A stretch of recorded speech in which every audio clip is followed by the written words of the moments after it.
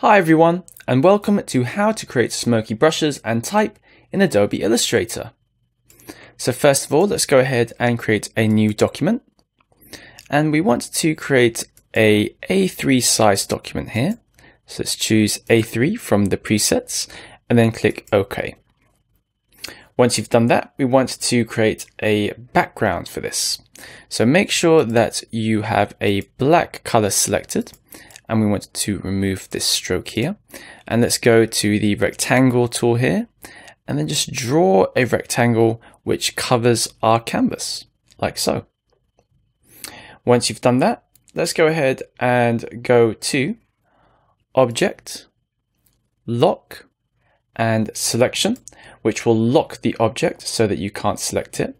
Now let's go to the pen tool here, which is P on the keyboard, and let's make a vertical stroke. So make sure that you've selected the pen tool and just click on the canvas here to make a starting point, and then holding Shift to make sure that you are making a completely straight line. Just move down a little bit and then click A again, like so. Let's go ahead and make sure that the stroke is set to white. So let's select our stroke here and let's make that a stroke white, like so. Remove the black color. And then let's set the weight of the stroke to 0.05, like so. Now, if we just zoom in here a little bit so we can see our stroke on the screen. Now, while the stroke is selected, let's go ahead and grab the selection tool again, which is V on the keyboard, hit Enter. And from this box here, we want to type in 0.05 for horizontal, 0 for vertical. Make sure the distance is also set to 0.05 and then click on Copy. Once you've done that, go ahead and press Ctrl D, and you want to hold Ctrl D down for about 20 seconds, which will perform the transform again command multiple times, as you'll see here. Now let's go ahead and select all of these strokes, and we want to set the blending mode here from normal to screen. And we want to set the opacity to about 8%. Then go ahead and make sure that it's all selected. And then let's go ahead and press Ctrl G to group all of these strokes together. Excellent. Now what we want to do is we want to use the pen tool here, and we're going to draw a shape. So let's go ahead and draw a cool little smoke shape like this.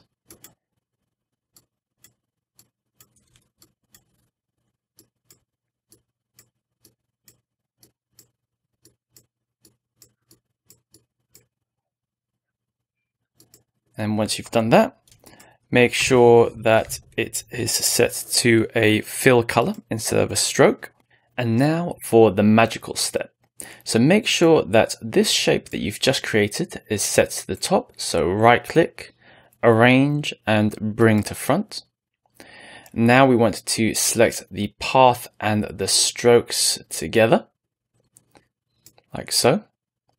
And then we want to go to Object, and we want to find Envelop Distort. And then let's go ahead and choose Make with Top Object, like so. Excellent. Now let's go ahead and check that the blend fidelity is set to 100.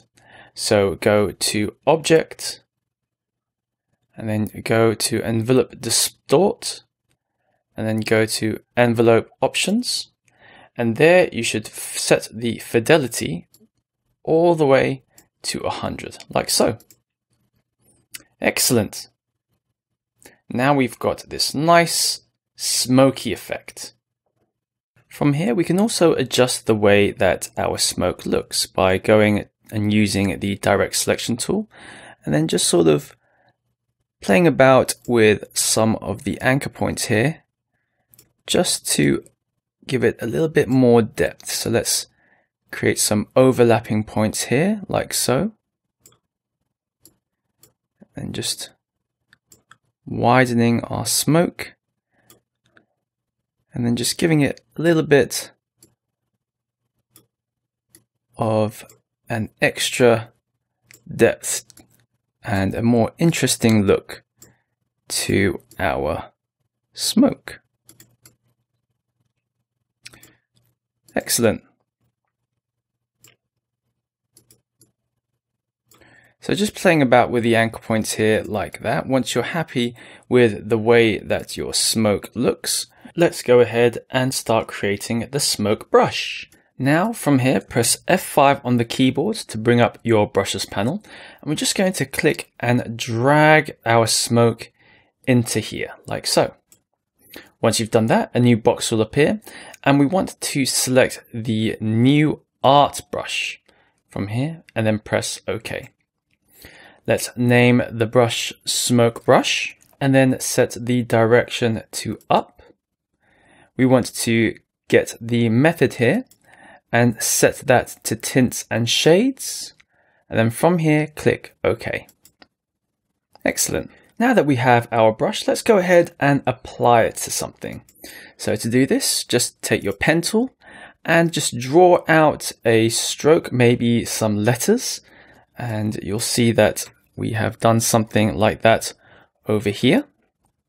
So we've written out smoke using our pen tool and with a stroke weight of 0.5. Make sure that you group them. And then what we're going to do from here is we're going to go ahead and copy our smoke letters, which is Control C on the keyboard, and then paste them behind. So Control B. Set the stroke weight to 3, like so. And now from here, we're going to go to Effect, Blur, Gaussian Blur. And from here, we're going to use a radius of 7 pixels. Awesome. Now, all we have to do to apply this effect is go over to the brushes panel here and select your smoke brush. Like so. Excellent. As it's quite a complex effect, sometimes it may take a little bit of time to apply the effect to your stroke. You can also repeat the process of creating a brush to create several different brush patterns, which you can then layer on top of one another to create even more complex smoke effects. Like so. So that's it for this project. I hope you have fun creating some smoky brushes in Illustrator, and I'll see you next time on Tuts Plus.